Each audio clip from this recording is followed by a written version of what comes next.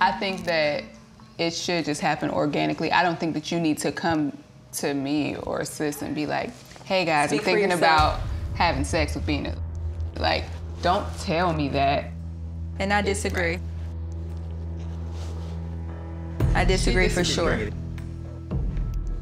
You should at least, and I'll speak for myself, inform me of when you're ready for that step, because I feel like then that is getting serious. Serious, and this is somebody, if you are about to share yourself with them in that intimate way, you probably do feel like this is somebody that could be a fit for our family. And at that point, we all, I feel like, need to be on the same page. You know what I mean? So that it's never organic.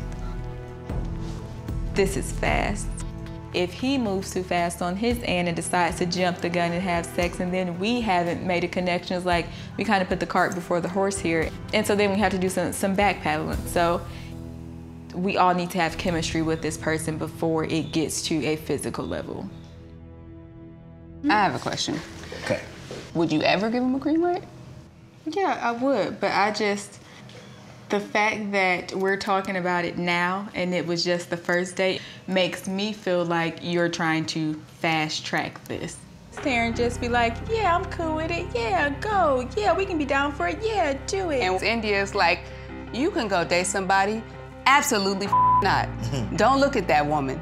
You can't talk to her. Don't go on a date, but go on a date because we want a third wife, but don't. Right. You got to create boundaries when you've had no boundaries, you know? There's layers to this. There's you, there's us, and then there's the kids.